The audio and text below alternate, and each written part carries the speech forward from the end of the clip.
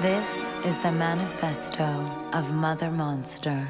I think that art have to be shared, art have to be disturbing, art have to ask questions, art have to predict future in some cases, and have to have many layers of meaning. Artists should embrace change every day.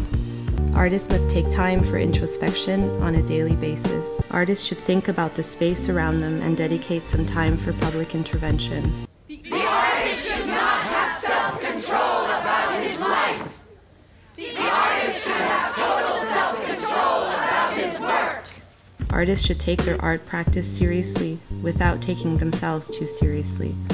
I don't think that I should only provide entertainment.